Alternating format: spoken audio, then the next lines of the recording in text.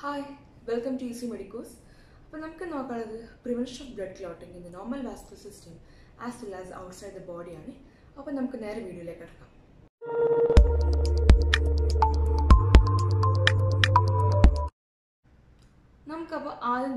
We normal vascular system clotting process prevent. There are three factors. Smoothness of the endothelium cell surface. Endothelium smoothness is the factor. Next one is the glycocalyx layer on the endothelium, which will repel the clotting factors. So, clotting help in factors in glycocalyx layer will repel. It's about the protein which is bound with the endothelial membrane. The endothelial surface is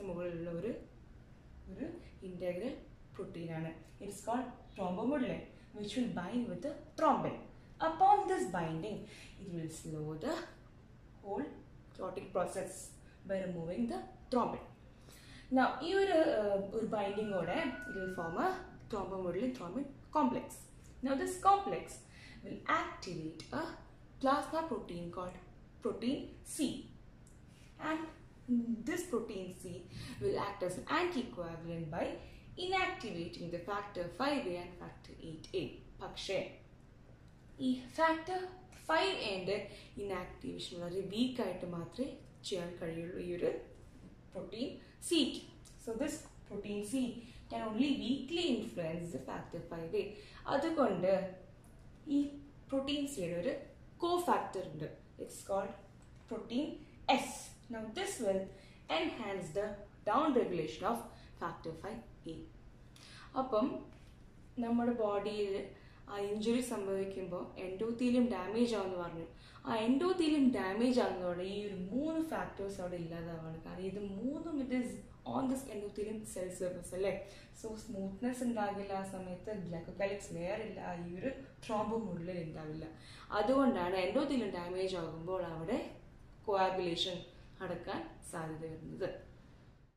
This is anticoagulants. This normal vascular system blood clot prevent. Among the most important anticoagulants are those that remove the thrombin from the blood. Is fibrin fibers, which is formed during clotting. Next is alpha globulin, antithrombin 3. So what is happening here? The thrombin gets absorbed to this fibrin fibers. Absorption which will prevent the spread of the clot.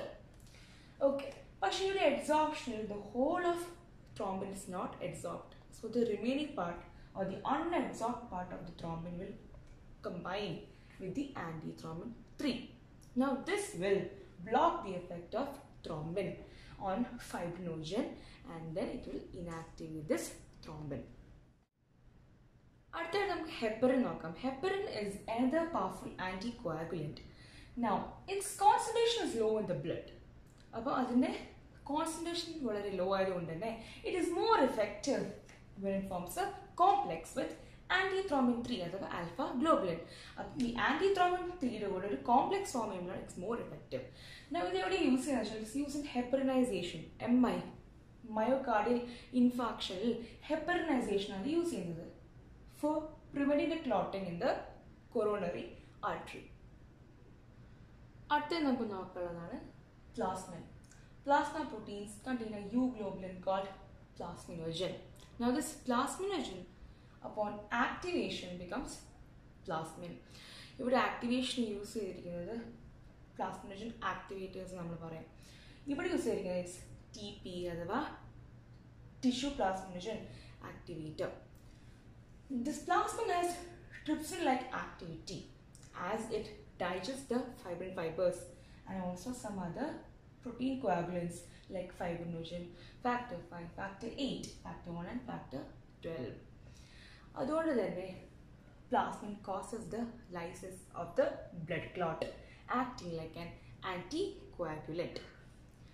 Here use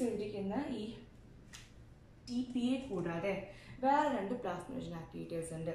One is urokinase plasminogen activator and streptokinase plasminogen activator.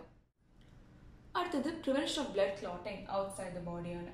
Blood removed from the body and held in a test tube will clot in 6 minutes. അപ്പോൾ നമ്മൾ ഒരു normal test ട്യൂബിലാണ് ഇത് വെക്കുന്നതെങ്കിൽ വെറും 6 minute കൊണ്ട് അവിടെ coagulation സംഭവിക്കും. But when it's collected in silicone containers, it will not clot for 1 hour or more. അപ്പോൾ അത് silicone containers-ലാണ് വെക്കുന്നതെങ്കിൽ it will not clot for 1 hour or more. എന്തെന്ന് വെച്ചാൽ by keeping in the silicone containers, it prevents clotting as it prevents the contact activation of platelets and factor number 12. Factor number 12-ൻ്റെയും പ്ലേറ്റ്ലെറ്റ്സിൻ്റെയും contact activation അവിടെ ഉണ്ടാകുന്നില്ല. അപ്പോൾ അവിടെ intrinsic പാത്വേയിലാണ് നമ്മൾ ഈ factor number 12 ഉള്ളത്. അവിടെ ഇൻട്രിൻസിക് പാത്വേ ഉണ്ടാകുന്നില്ല.